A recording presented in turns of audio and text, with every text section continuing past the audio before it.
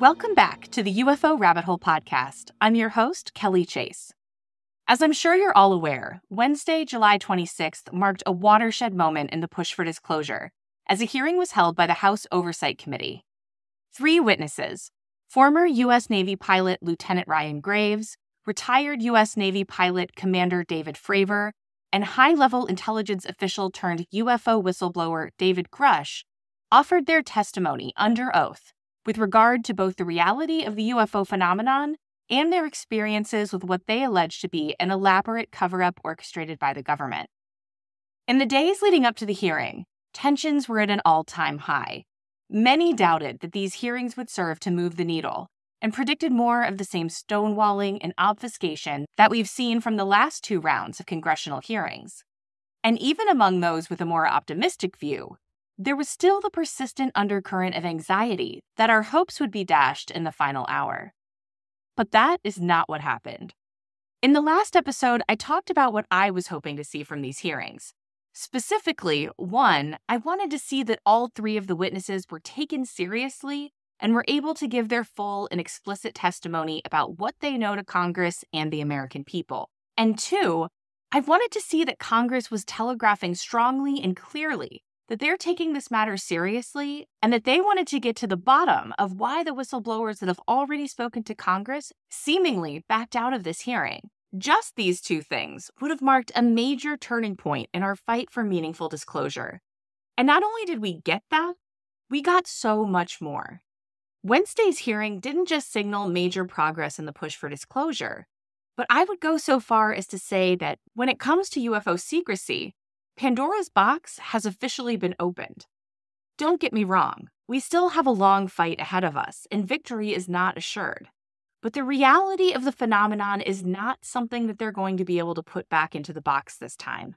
It's out now, and the world as we know it will never be the same. So let's dive into what was said during the hearing.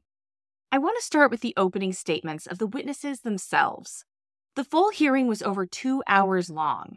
And while I definitely recommend that people take the time to watch it, I know that not everyone has that kind of time. People are busy. They have lives and jobs and kids and families and a million other things to attend to. To be honest, this is my full-time job and I barely feel like I can keep up with all the new developments. But even if you aren't able to watch the full hearings, I think it's important that you hear from the witnesses themselves. So I'm going to play their opening statements. They're each less than 5 minutes, so it won't take long. If you've already watched the hearing and you want to skip ahead to the analysis, you can skip ahead to the 17-minute mark. Let's start with Ryan Graves. Chairman Grothman, Ranking Member Garcia, distinguished members of the House Oversight Subcommittee on National Security, Representatives Burchett and Luna. My name is Ryan Fobbs Graves, and I'm a former F-18 pilot with a decade of service in the U.S. Navy, including 2 deployments in Operation Enduring Freedom and Operation Inherent Resolve. I have experienced advanced UAP firsthand, and I'm here to voice the concerns of more than 30 commercial aircrew and military veterans who have confided their similar encounters with me. Today, I would like to highlight 3 critical issues that demand our action. As we convene here, UAP are in our airspace, but they are grossly underreported.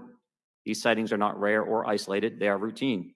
Military aircrew and commercial pilots, trained observers whose lives depend on accurate identification, are frequently witnessing these phenomena.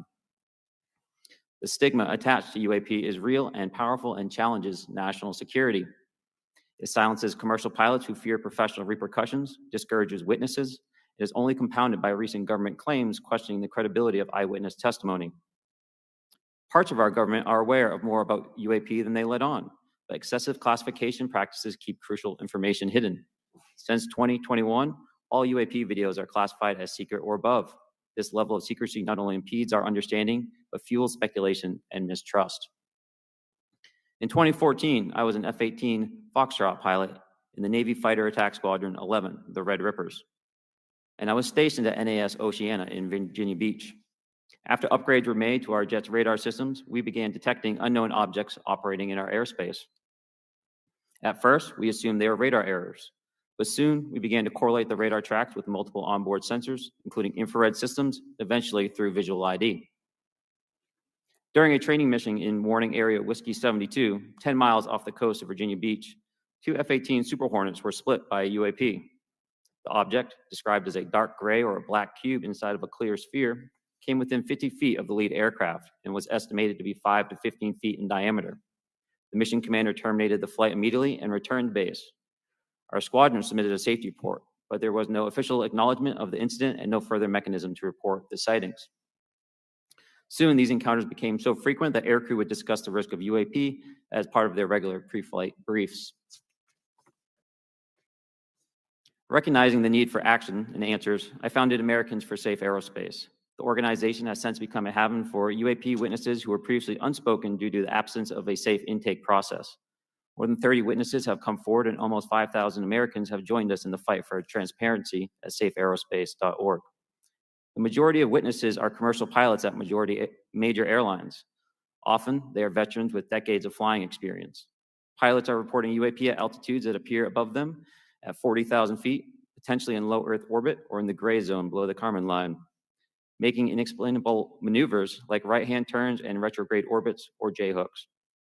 Sometimes these reports are reoccurring, with numerous recent sightings north of Hawaii and in the North Atlantic. Other veterans are also coming forward to us regarding UAP encounters in our airspace and oceans.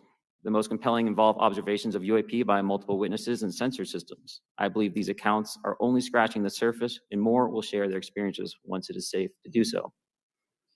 In closing, I recognize the skepticism surrounding this topic. If everyone could see the sensor and video data I witnessed, our national conversation would change. I urge us to put aside stigma and address the security and safety issue this topic represents. If UAP are foreign drones, it is an urgent national security problem. If it is something else, it is an issue for science. In either case, unidentified objects are concerned for flight safety. The American people deserve to know what is happening in our skies. It is long overdue. Thank you. And up next is David Grusch. Mr. Chairman, ranking members and congressmen, thank you. I'm happy to be here. This is an important issue, and I'm grateful for your time.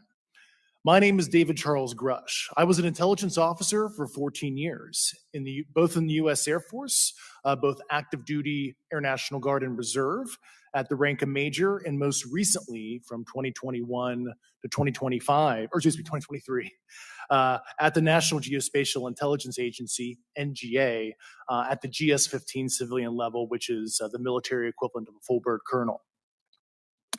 I was my agency's co-lead in unidentified anomalous phenomena and transmedium object analysis, as well as reporting to the UAP task force, UAPTF, and eventually, once it was established, the All-Domain Anomaly Resolution Office, AARO. I became a whistleblower through a PPD-19 urgent concern filing in May 2022 with the Intelligence Community Inspector General.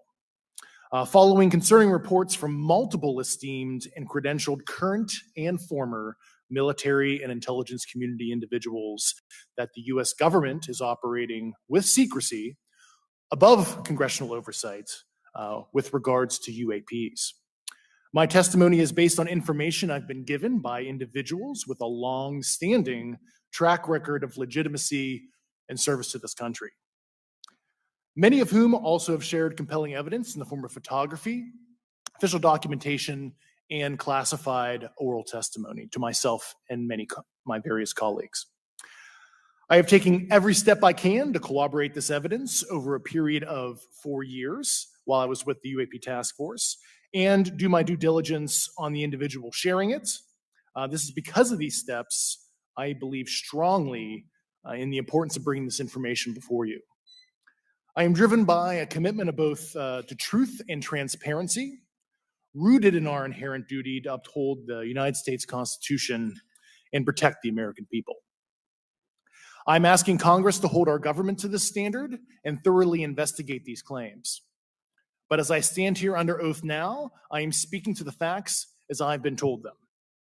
In the U.S. Air Force, in my National Reconnaissance Office, NRO, reservist capacity, I was a member of the UAP Task Force from 2019 to 2021.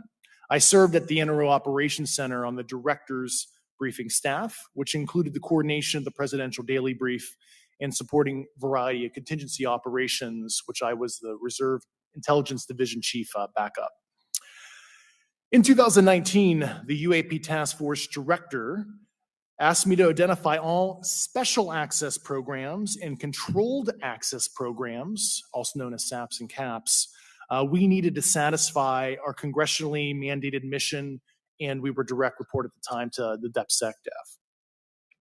At the time, due to my extensive executive level intelligence support duties, I was cleared to literally all relevant compartments and in a position of extreme trust, both in my military and civilian capacities. I was informed in the course of my official duties of a multi-decade UAP crash retrieval and reverse engineering program, to which I was denied access to those additional read-ons when I requested it. I made the decision, based on the data I collected, to report this information to my superiors and multiple inspectors general, and in effect becoming a whistleblower. As you know, I've suffered retaliation for my decision, but I am hopeful that my actions will ultimately lead to a positive outcome of increased transparency. Thank you, and I'm happy to answer your questions. And last, but certainly not least, we have David Fravor. Thank you. Thank you, Mr. Chairman, Congressmen, Congresswomen. I want to first thank you for the invitation to speak to the committee on the UAP topic that's been in the news for the past 6 years and seems to be continuing to gain momentum. As you know, my name is David Fravor. I'm a retired commander in the United States Navy. In 2004, I was a commanding officer of Strike Fighter Squadron 41, the world-famous Black Aces. We were attached to Carrier Wing 11, stationed on board the USS Nimitz, and had begun a 2-month workup cycle off the coast of California. On this day, we were scheduled for a 2v2 air-to-air training with the USS Princeton as our control. When we launched off Nimitz, my wingman was joining up. We were told that the training was going to be suspended and we were going to proceed with real-world tasking. As we proceeded to the west, the air controller was counting down the range to an object that we were going to, and we were unaware of what we were going to see when we arrived. The controller had told us that these objects had been observed for over 2 weeks, coming down from over 80,000 feet, rapidly descending to 20,000 feet, hanging out for hours, and then going straight back up. For those who don't realize, above 80,000 feet is space. We arrived at the location at approximately 20,000 feet, and the controller called merge plot, which means that our radar blip was now in the same resolution cell as the contact. As we looked around, we noticed that we saw some whitewater off our right side. It's important to note that the weather on this day was as close to perfect as you could ask for off the coast of San Diego. Clear skies, light winds, calm seas, no white caps from waves. So the whitewater stood out in a large blue ocean. All 4 of us, because we were in F-18Fs, so we had pilots and Wizzo in the back seat, looked down a small, saw a white tic-tac object with a longitudinal axis pointing north-south and moving very abruptly over the water like a ping-pong ball. There were no rotors, no rotor wash, or any sign of visible control surfaces like wings. As we started clockwise towards the object, my Wizzo and I decided to go down and take a closer look with the other aircraft staying in high cover to observe both us and the tic-tac. We proceeded around the circle about 90 degrees from the start of our descent, and the object suddenly shifted its longitudinal axis, aligned it with my aircraft, and began to climb. We continued down another 270 degrees, nose low, where the tic-tac, or we considered 270 degrees to where, and we went nose low to where the tic-tac would have been. Our altitude at this point was about 15,000 feet, and the tic-tac was about 12,000.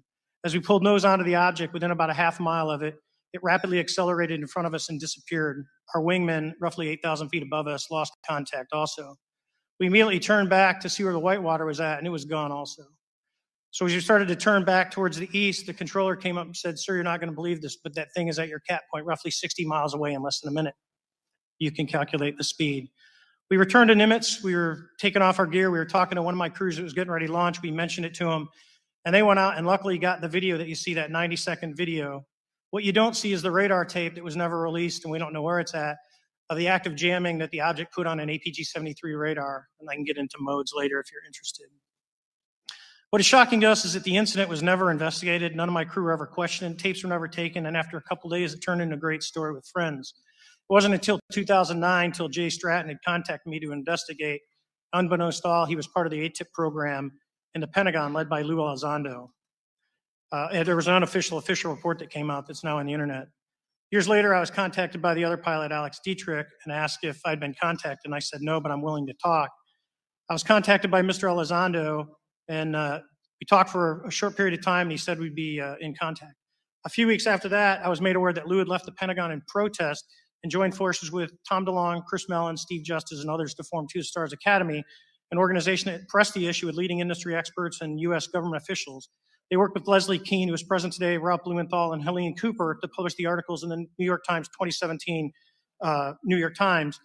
And it removed the stigma on the topic of UFOs, which is why we're here today. Those articles open the door for the government and public that cannot be closed. It has led to an interest from our elected officials who are not focused on little green men, but figuring out where these craft are, where they're from, the technology they possess, how do they operate. That also led to the Whistleblower Protection Act and the NDAA. There are multiple witnesses coming forward to say that have firsthand knowledge, and Mr. Grusch just covered that. What concerns me is that there's no oversight from our elected officials on anything associated with our government processing or working on craft. Believe it, not from this world. This issue is not a full public disclosure that could undermine national security, but it is about ensuring that our system of checks and balances works across all work done in the government using taxpayer funds. Relative to government programs, even unacknowledged WAVE programs have some level of oversight by the appropriate committee members in the House and Senate. And this work that is said to be occurring from whistleblower testimonies should not be exempt. In closing, I would like to say that the Tic Tac object we engaged in 2004 was far superior to anything that we had on time, have today, or are looking to develop in the next 10 years. If we in fact have programs that possess this technology, it needs to have oversight from those people that the citizens of this great country elected in office to represent what is best for the United States and best for the citizens. I thank you for your time. Thank you very much. All right. Now that we've heard the opening statements from the witnesses, let's dive into our analysis of the rest of the hearing. One of the most important aspects of this hearing wasn't just what was being said by the witnesses, but rather what was being said by the members of Congress who were questioning them. That's not to in any way minimize the witnesses who bravely came forward, but one can easily imagine a scenario where they testified before a board congressional subcommittee that hadn't done their research and wasn't taking any of this seriously. But thankfully, that wasn't the case. The members of Congress who questioned the witnesses were fully prepared and fully engaged. Their questions were thoughtful, pointed, and signaled to all who were watching that they found these witnesses to be credible and their testimony to be of the utmost importance. For perhaps the first time in this long road to meaningful disclosure, the witnesses weren't being asked to make the case for why anyone should listen to or believe them in the first place. They were being asked specific questions that would allow Congress to follow up and further investigate their specific claims, particularly those that most closely pertain to matters of national security, congressional oversight, and corruption. And that feels like the best place to start in breaking down the most important takeaways from the hearing. Right now, the ball is in Congress's court, and by taking a closer look at the issues that seem to be the most urgent and most important to them, we may be able to get a clue about how all of this might unfold as we move forward. One of the key points of interest that was surfaced in the hearing was the need for increased measures to improve reporting and transparency in situations where aviators are encountering unknown objects in the skies. In July of 2022, the All-Domain Anomaly Resolution Office, or AARO, was established when Deputy Secretary of Defense Kathleen Hicks amended the original direction of the Airborne Object Identification and Management Group, or AOIMSG, thankfully renaming it to something less obtuse and more pronounceable, while also expanding its scope. The purpose of AARO is to synchronize efforts across the Department of Defense and other U.S. federal departments and agencies to detect, identify, and attribute objects of interest near military installations, as well as to mitigate any associated threats to safety and national security. Specifically, AARO is in charge of overseeing efforts including surveillance, collection and reporting, system capabilities and design, intelligence operations and analysis, mitigation, governance, and science and technology. With the establishment of AARO, we finally had something that we've desperately needed: a centralized clearinghouse for data related to UAP sightings. When Fravor and Graves had the encounters they described in their opening statements, and their superiors failed to follow up with them, there was no way to escalate their concerns. They had nowhere to turn. AARO was created to change all that, at least in theory. The reality of AARO thus far has hardly lived up to its promise. A year later, they have barely scratched the surface of completing even some of the most basic tasks that they were charged with to improve reporting and transparency. For example, a congressionally mandated website with a portal for reporting UAP sightings has yet to appear. And on the same day that the establishment of AARO was announced, an official Twitter account went live and was greeted with jubilation and support in the community. The first two tweets said, "Welcome to the official Twitter account for the All-Domain Anomaly Resolution Office. Through this channel, we will provide updates and information relative to our examinations of unidentified anomalous phenomena across space, air, and maritime domains. As we grow the office, begin building upon the previous Department of Defense efforts in this area, and communicate with Congress, we will provide updates on our progress here. This is an exciting and intellectually stimulating opportunity for us here at AARO." Sounds great, right? Except that they literally never tweeted again. In the years since, the almost comical ineptitude and obfuscation from AARO has become something of a running joke in the community. For example, in a hearing in April, Director of AARO Shaun Kirkpatrick played a video of a metallic sphere with no visible means of propulsion maneuvering through the air, for which his team had no explanation. And yet, in that same hearing, he claimed that AARO had come across, quote, "no credible evidence thus far of objects that defy the known laws of physics." But how can that be true? How can you use the known laws of physics to explain how a spherical object with no means of propulsion can fly? It's a familiar dodge for those trying to muddy the waters on this topic to say that there is no evidence, when what they really mean is that there is no proof. Evidence and proof are not the same thing. Evidence points to a potential conclusion, but it doesn't necessarily mean that that conclusion is correct. Evidence can be proven to be wrong. It can be proven to be merely circumstantial, but it's still evidence. And an as-of-yet unexplained military video of a metallic sphere flying through the air is evidence of something that is potentially violating the known laws of physics. Period. It's asinine to suggest otherwise. And yet this is exactly what is being suggested by the director of the office that was supposedly set up to increase transparency on this matter. As a result, it's not surprising that the rumor has been that everyone from pilots who've had sightings to whistleblowers who want to come forward don't trust AARO or Shaun Kirkpatrick. They haven't exactly demonstrated themselves to be trustworthy. And so, although we allegedly have a place for people to report their sightings, it has done very little to improve the abysmal state of reporting and transparency. Ryan Graves said in Wednesday's hearing that he estimates that 95% of sightings by military pilots still aren't being reported. And the reason for that goes beyond just a simple distrust of AARO. The reality is that, despite the fact that the government has admitted that UAPs exist and that we don't know what they are, and despite the fact that legislation has been written and passed, a new office has been established to centralize the data, and hearings are being conducted by Congress, there is still a very real stigma attached to pilots and other members of the military reporting their sightings. For pilots in particular, a UAP encounter can become a stain on their record that can destroy their career and their reputation. So there is very little incentive for them to come forward when they do come in contact with something anomalous. Tim Burchett said on News Nation earlier this month that he has spoken to multiple pilots who've reported destroying the tapes and evidence of their encounters themselves to avoid the possible fallout of their encounter being discovered by their superiors. Whether you're convinced of the reality of the UFO phenomenon or not, I think that we can all agree that this state of affairs is unacceptable. Our government has acknowledged that whatever these things are, they are real and that they pose a potential national security threat. And yet, the people who are coming into contact with these objects most often are put in a position where they feel like if they talk honestly about what they saw, that they could destroy the career they spent their entire adult lives building. In this culture of fear and silence, we're missing out on what could be extremely valuable data that could help us figure out what we're dealing with here. And we're failing to both respect and protect the members of our armed forces who are on the front lines of this mystery. Obviously, this needs to change, and it was encouraging to see members of Congress taking this matter so seriously. Another major issue that the subcommittee zeroed in on in their questioning was David Grusch's claims with regard to illegal retaliation against whistleblowers. In December, landmark legislation was passed as part of the 2023 National Defense Authorization Act, or NDAA, which offered protection to UFO whistleblowers who wanted to come forward to talk to Congress about what they know.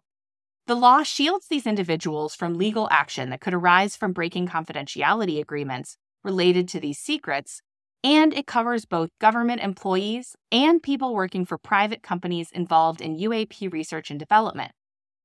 One part of the law creates a safe way for whistleblowers to share information with members of Congress who have the legal right to this knowledge. The law also includes a provision that protects whistleblowers from retaliation or punishment, such as losing their jobs or security clearances for revealing this information. And yet, even with these protections in place, Grusch claims that both he and several of his colleagues who have attempted to come forward have been retaliated against. Due to an ongoing investigation being conducted by the Intelligence Community Inspector General, or ICIG, into Grusch's claims of retaliation, he wasn't able to offer many specific details. But he did make it clear that he and his colleagues have had credible threats against both their careers and their lives from various elements within the Department of Defense. And although he's not able to provide further details for fear of compromising the investigation, there is every reason to take these claims seriously. The investigation to which he is referring was opened in July of last year after Grusch submitted a complaint to the ICIG. Not only did the ICIG decide to take this case on, but he described the claims made by Grusch as being both, quote, credible and urgent. And we have other evidence to support that this retaliation goes beyond just Grusch. On June 27th of this year, Senator Marco Rubio said in an interview on News Nation that the Senate Intelligence Committee has already met with several whistleblowers with firsthand knowledge of secret crash retrieval and reverse engineering programs. In his statements, he said that these whistleblowers have held very high clearances and high positions within our government. Rubio also claimed that, despite whistleblower legislation passed last year, these whistleblowers are afraid to speak publicly. Frankly, a lot of them are very fearful, he said. Fearful of their jobs, fearful of their clearances, fearful of their career. Obviously, these allegations are extremely concerning, and so it was encouraging to hear in strong and unambiguous terms from multiple members of the subcommittee on both sides of the aisle that they were taking this matter seriously and were committed to providing further protections for whistleblowers and to holding those responsible accountable. And finally, the questions from members of Congress also seem to be zeroing in on the crash retrieval and reverse engineering programs themselves, and more specifically, how they have been kept secret and above the oversight of Congress. And, as is usually the case in matters of corruption, to find answers, Congress will need to follow the money.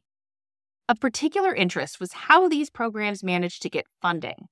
As I'm sure you remember from grade school, Congress is the branch of government that has the power of the purse. And hypothetically, any program that is operating within the Department of Defense would have to be specifically provided for in the NDAA, which is passed yearly by Congress. The NDAA is a United States federal law that specifies the budget, expenditures, and policies of the U.S. Department of Defense. Each year's NDAA provides funding for the military and defense programs, including salaries for military personnel, operations and maintenance, procurement of equipment and technology, research and development, construction, and other activities related to national defense. So the question then becomes, if these programs really exist without Congress's knowledge, then where are they getting their money?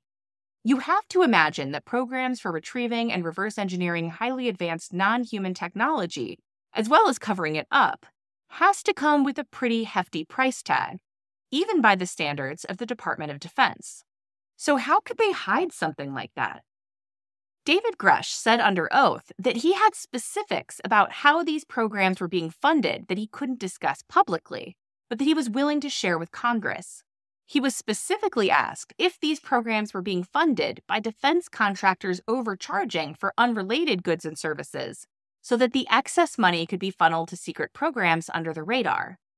Grusch answered in the affirmative and said that that was one method that was being used.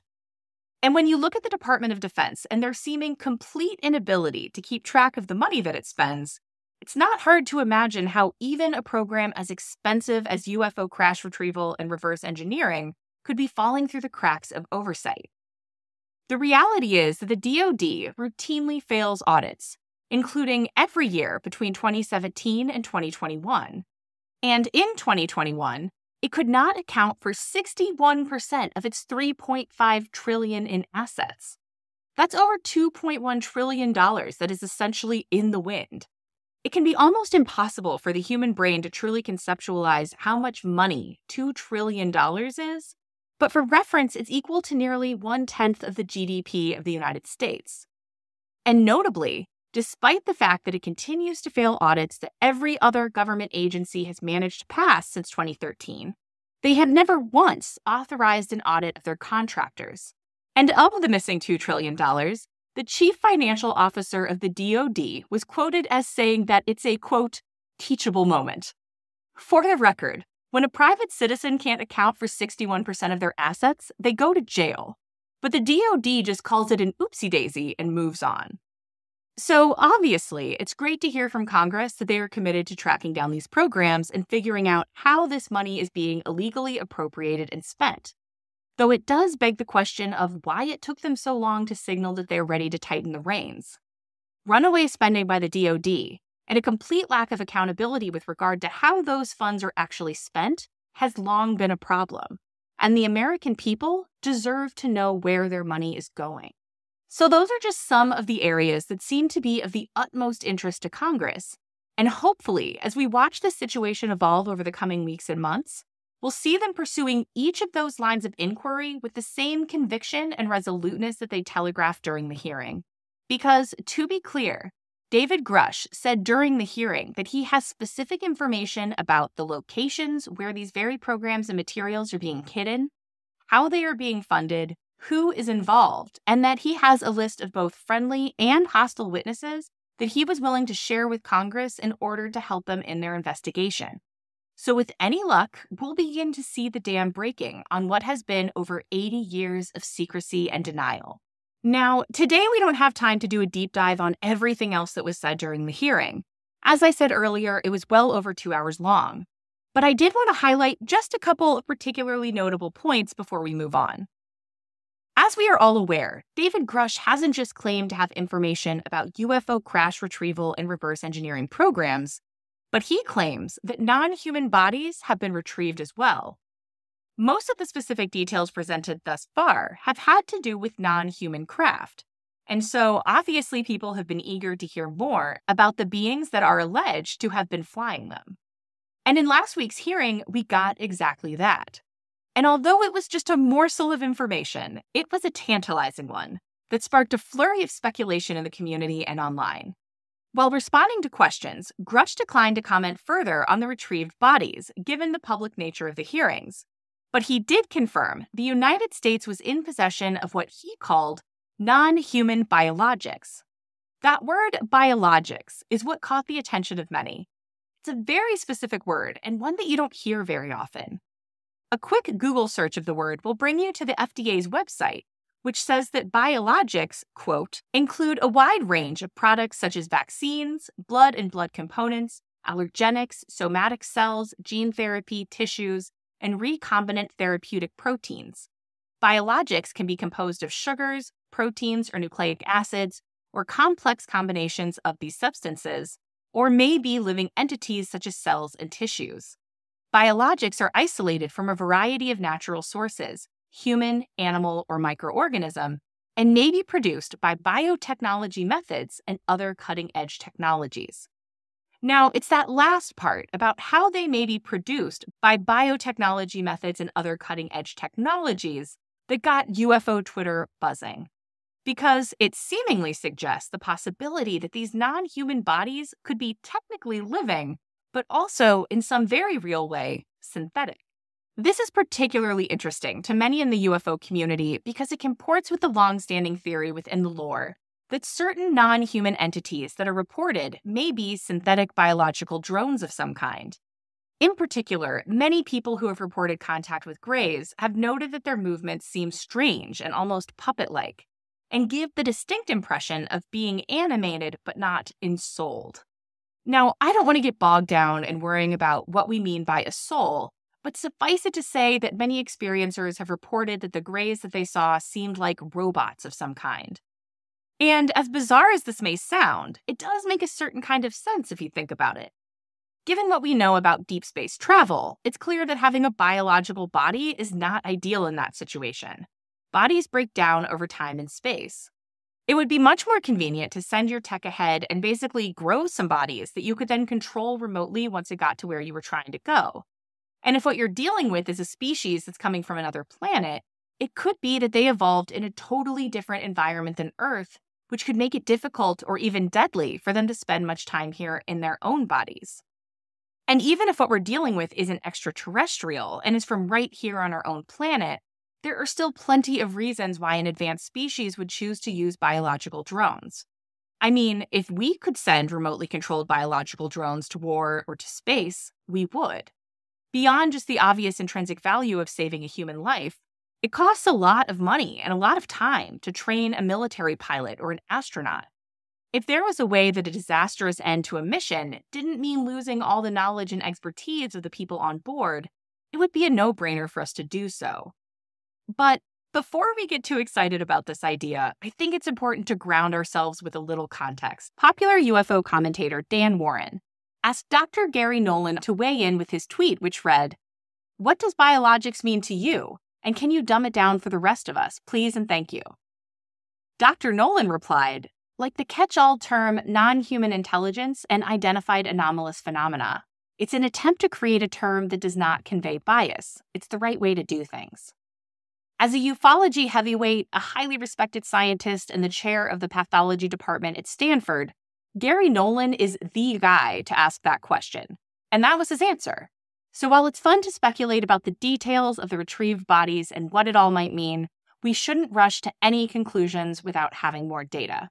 Another new revelation that set the UFO community on fire after the hearing was Ryan Graves sharing an account of an enormous UFO that was seen at Vandenberg Air Force Base in Santa Barbara County in 2003.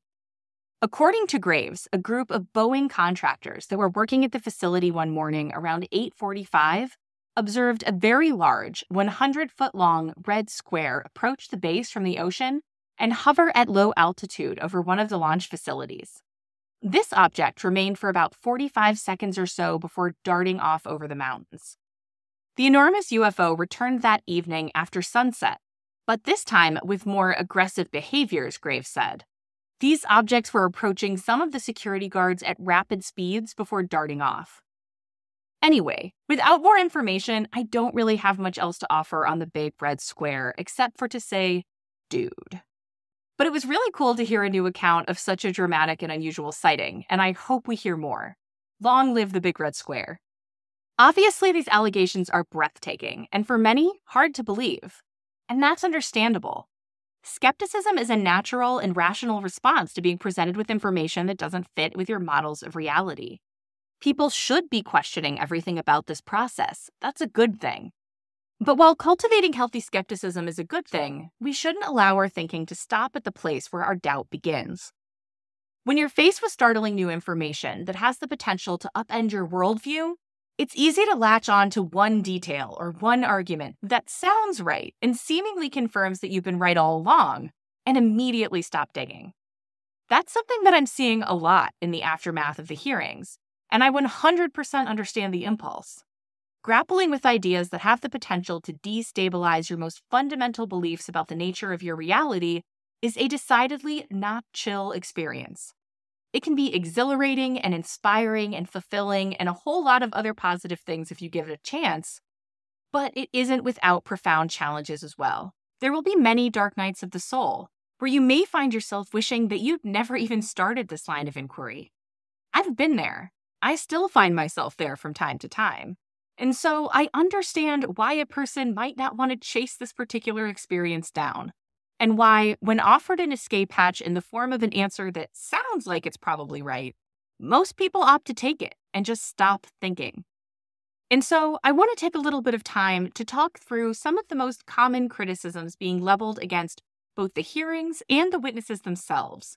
Because although many of them are fair and rational on their face, and most importantly, they sound like they're probably true, if we don't allow these ideas to immediately turn off our thinking and do the work of digging a little deeper, we quickly see that they're largely built on misperceptions and a lack of important context.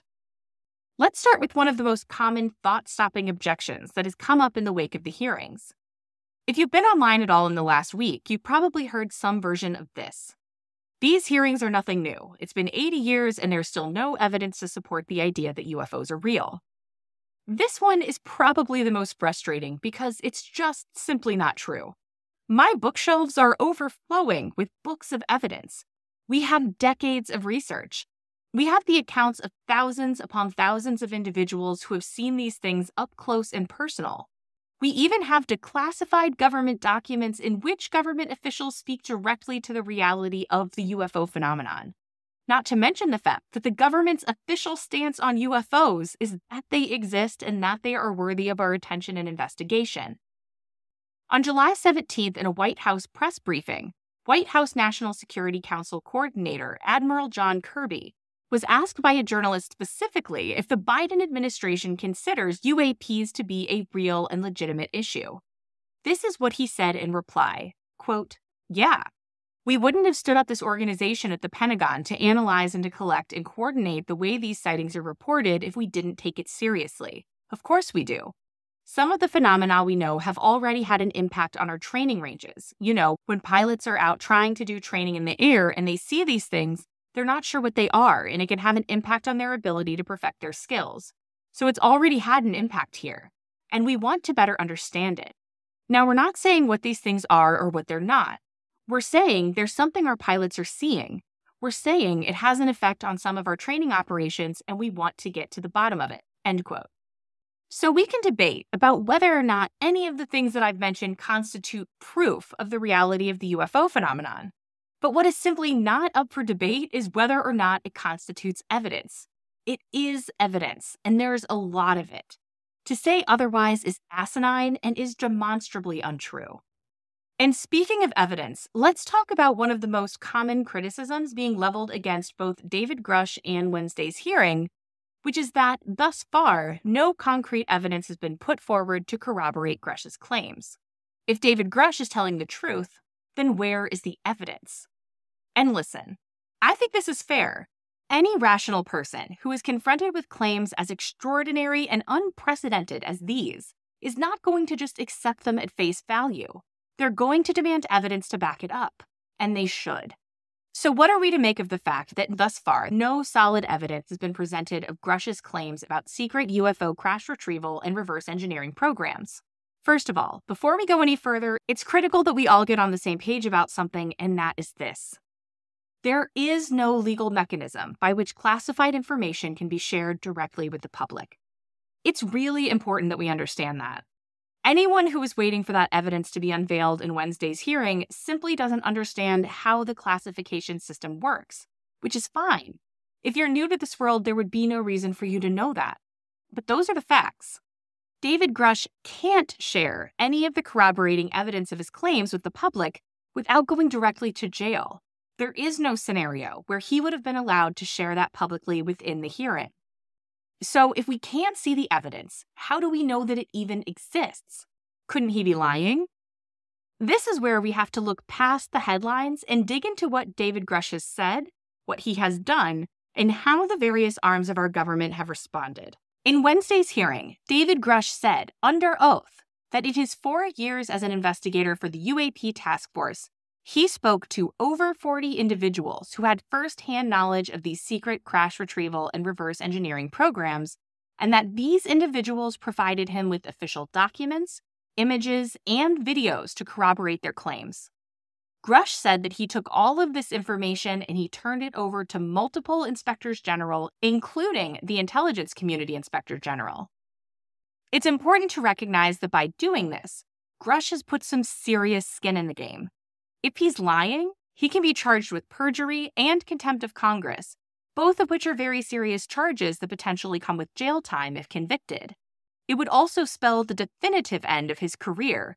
So by going on the record, Grusch isn't just risking his career and his reputation, but his freedom.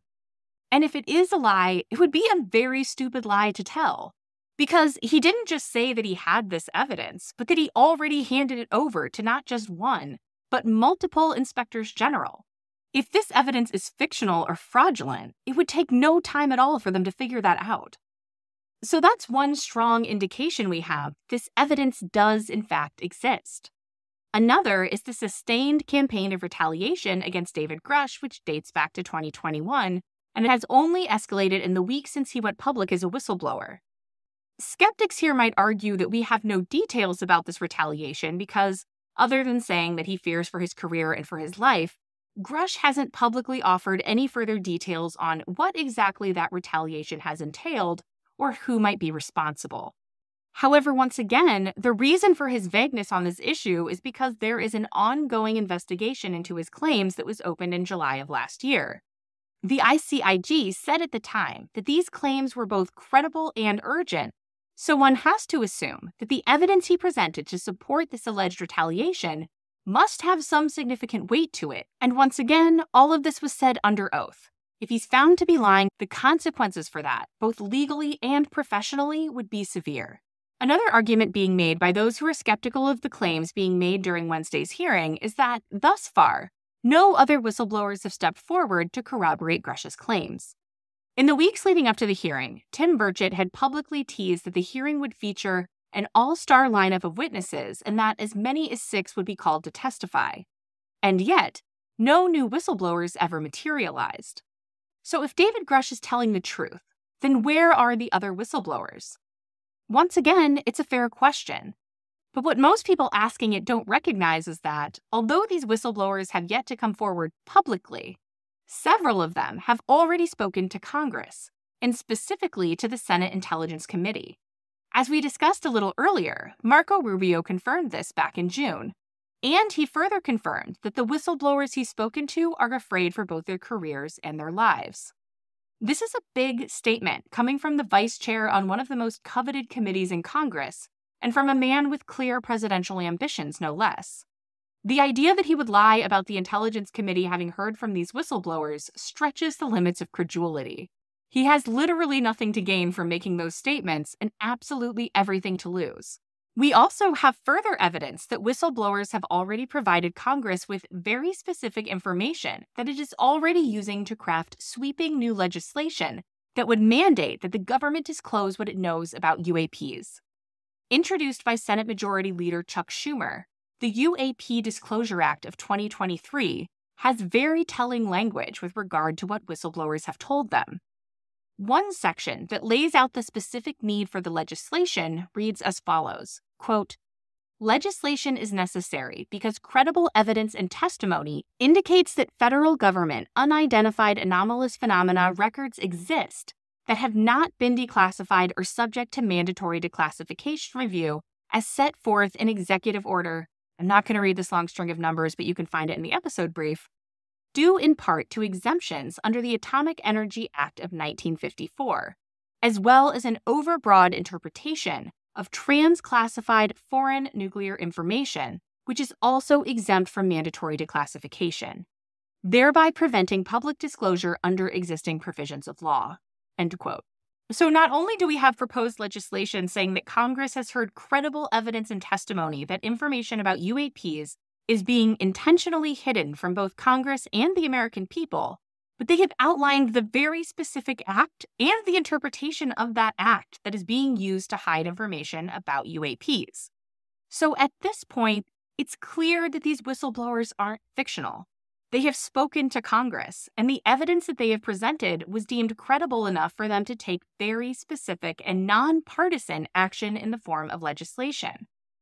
Those who are arguing otherwise are either not operating with the full set of facts, or they aren't acting in good faith. So where are the whistleblowers? Based on the evidence, it seems pretty reasonable to assume that what we've heard from David Grusch, from members of Congress, and from various other insiders, specifically that whistleblowers have been retaliated against for coming forward, is true. And the reason that they haven't come forward publicly is because they are in fear of their careers and their lives. Which brings us to another of the most common criticisms leveled against last week's hearings, which is this. Why haven't we heard from any first-hand witnesses of these crash retrieval programs? David Grusch only claims to have second-hand knowledge of these programs. So where are the people who can corroborate his claims? Now, obviously, this can be explained by everything we just discussed with regard to the intimidation of witnesses who have already spoken to Congress. But there's another level to this that I think it's important to talk through. Part of the reason that I think this question comes up for people is because David Grusch has come forward with some very specific allegations over the last 2 months, and so they imagine that these firsthand witnesses should be able to do the same thing. But as we've discussed in previous episodes, David Grusch is a special case, and here's why. Back in April, David Grusch did something rather brilliant. He sent his whistleblower allegations to the Department of Defense and asked them to clear him to say these things publicly. The process that he used to get these statements cleared is interesting, because in clearing his statements, the Pentagon isn't saying that they approve of his statements, nor are they saying that his statements are factually accurate. All that they're saying with this clearing process is that his statements aren't a threat to national security. This was a brilliant move on Grusch's part, because it forced the DoD to make a tough choice. They could choose not to clear his statements, but in doing so, they would have had to say that his statements were a threat to national security. If they're not true, then how could they be a threat to national security?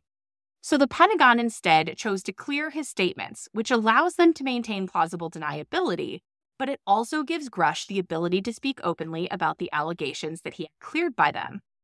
So for those who continue to question Grusch's claims on the basis that he doesn't have firsthand information about these crash retrieval programs and was only told about them by intelligence officials who were in those programs, I think it's important to point out that it's very likely that the only reason that this plan worked is exactly because Grusch wasn't claiming to have firsthand knowledge.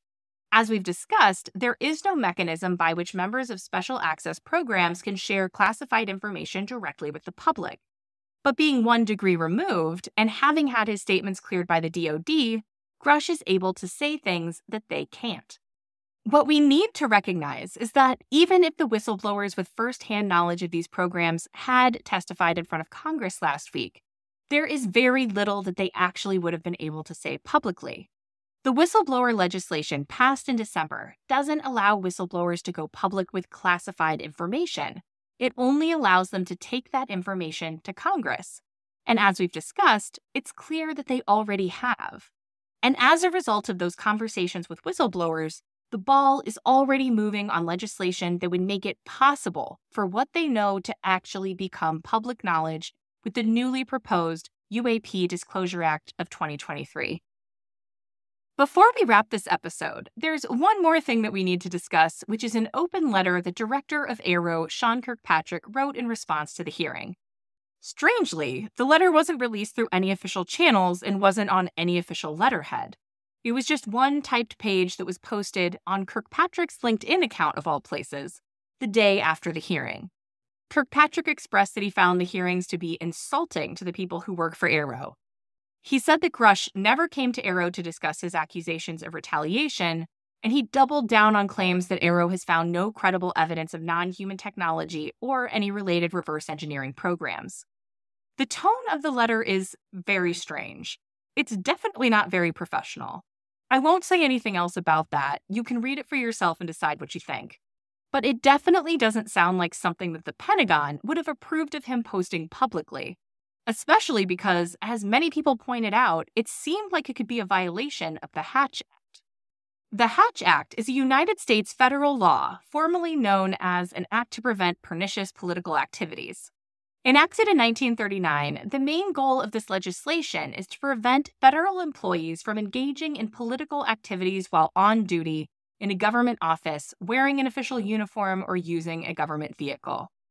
It's basically a safeguard against people in the executive branch using their position to influence political activities. If Kirkpatrick was found to have been using his official position to give credence to his comments or to influence others, it could be seen as using official authority for a political purpose. Now, I am not a lawyer, and it's not at all clear that he did violate the Hatch Act with this letter. But if he did, it could lead to suspension, demotion, termination, disbarment from federal employment, and other civil penalties.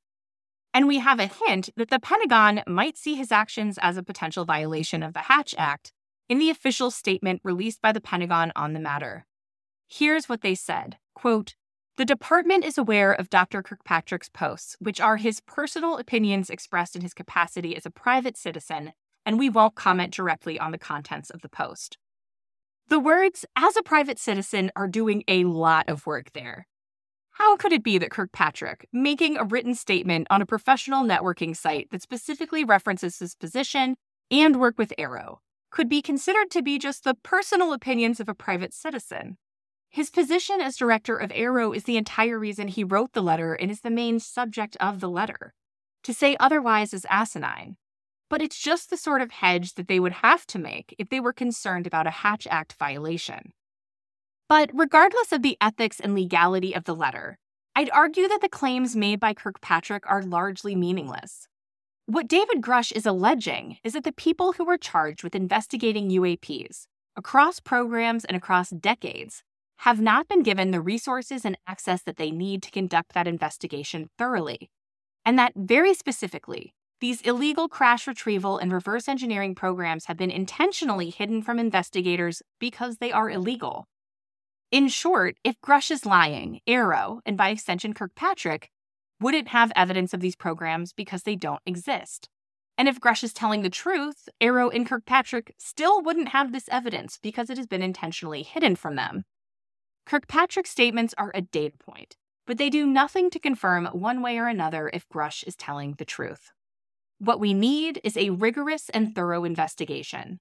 If the evidence that Grusch turned over to the ICIG is fraudulent, that shouldn't be hard for them to figure out. And that's where we'll leave it for today. I don't know about you, but the developments of the last week have left my head absolutely spinning. I'll continue to keep you updated with more analysis as the push for disclosure moves forward. Until next time.